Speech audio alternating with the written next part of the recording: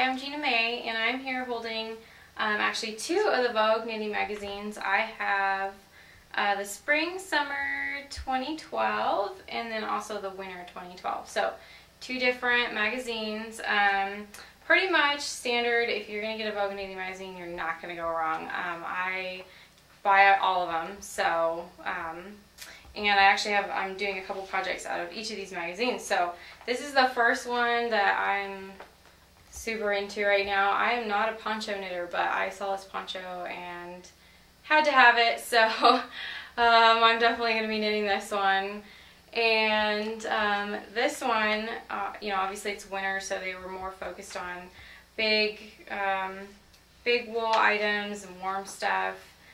So if you need to catch up on your warm knitting or your Christmas knitting, something like that, there's lots of hats and socks in here, and everything is about big and luxurious wool and warm stuff in the winter one. And then this one is the spring summer, so it's a lot more spring stuff, more lacy stuff. This one has a ton of different lace projects. For example, and it's a little bit more artsy. It's called the artsy one for some reason on the front. That's what they chose. So definitely has a little bit more, not as much texture, but a little bit more lace and light stuff. This is the dress that I really want to do. It has some beaded work on the top.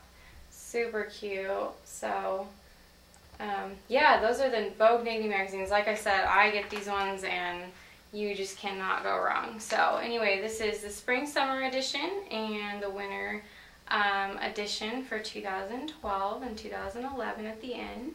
And I'm Gina May from Jimmy Beans Wool. Thanks for watching.